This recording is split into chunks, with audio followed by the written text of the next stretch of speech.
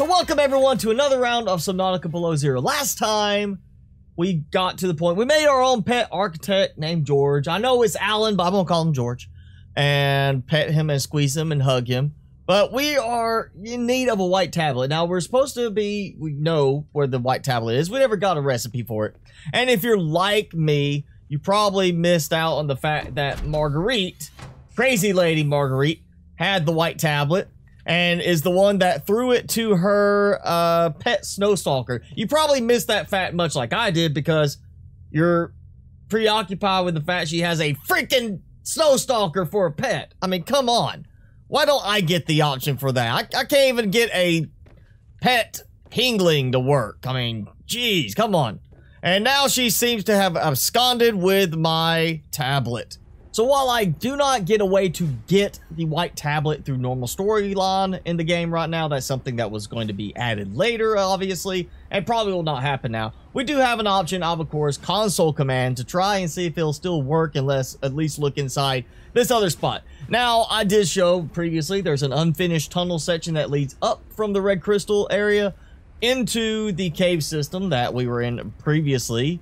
So you can get up here without having to do something, you know, really weird, like building a base to do so. However, once you get to the main cave, there is a drop down you won't be able to recover from unless you remember to bring supplies to build a small base to get back up. And why bother going all the way down through the red crystals again, and instead just build a base up here? I'll probably build one to fix that, because that was kind of a pain to jump up. And I'm just going to have to build another little base to get up there. Fortunately, we do have a good distance. Well, I had a good distance. It's not wanting to connect up to the next spot. So I can place that. I just can't place the next part up there. That seems a little weird. Finally, I had to build up 2 more tiers. And, I mean, technically, I could just ignore the whole vertical connector and do a bunch of hatches, but where's the fun in that? The accuracy of that? And there we go. It's not perfectly lined up. It's not pretty, but it gets me up here. And so now we are, I think this is the last leg where I needed to actually build anything. Yeah, because now I'm in the spot where it lets you climb up. You know, you get out safely. And of course, there's that thing we never bothered grabbing at all. And of course, we've got nothing here still. It's up to Mr. Coffee. Need the white tablet. So now it's a question of course, we had the ability to spawn in precursor tablets in the early game, the first game. I'm sure we can spawn it. So the question is, what's the command? So like it would normally be for any of the precursor keys, because that's what they're called, it's spawn precursor key _ white for this version. And okay, well that spawned, but it kind of disappeared on me. Let's see if we can do it here. Okay, it's spawning, but then it's disappearing it. All right, that's kind of all right. Oh, come on. Maybe I can I can't click it quick enough. All right, so now I'm just gonna bypass it because it's really the doors, and I think it's unlocked doors. All doors are unlocked. Yay! All right, so that works. I see why it doesn't work any further than that. Why you can't pick up the tablet? Because look, there's literally nothing in here. It's the floor's not even fully textured, and then we just go here. So they didn't even have this part of it done. Oh, you can see inside too.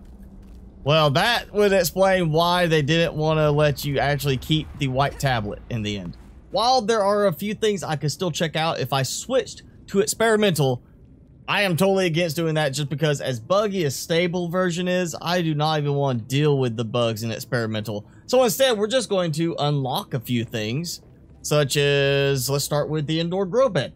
All right, that should be the right command. Unlock planter box. Yep, there we go. Okay, we got that. We'll do exterior grow bed too, surely. And unlock farming tray should take care of that. There we go. We've got some new things. At least we've got the icons for those. That's good.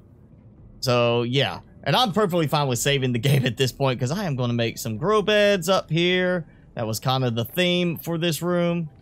Gonna have some grow beds. I really would like to have those little circular indoor ones like we saw at the Omega site base. You know, it's got that room with the circular lantern. That would be kind of cool to have that as a building option for your bases, to put I mean, yes, it would have to go in one of these little designated spaces, but it would look really cool. Notice that the blueprint looks kind of goofy in a way. Or not the blueprint, but the ghost for it. That it just looks kind of goofy. It looks like you can see how if you look there, it's very jagged, very like papery looking, like it's just pieces of paper stacked vertically, glass panes, and then you get right to the edge, you can see the way it looks with the grass too. It's like it's just unfinished texturing, and then bam, it's fine. Okay. Is it gonna act like I unlock it now? Well, nope, I can still scan again.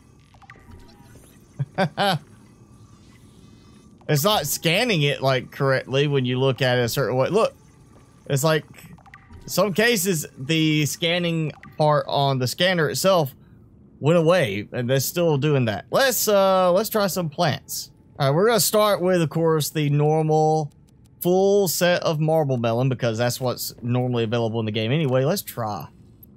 No, come on, give me the option to plant that. That better be in the final version of the game, that you can plant your own heat fruit. Even if it takes a lot longer to grow, we should be allowed to plant our own heat fruit things.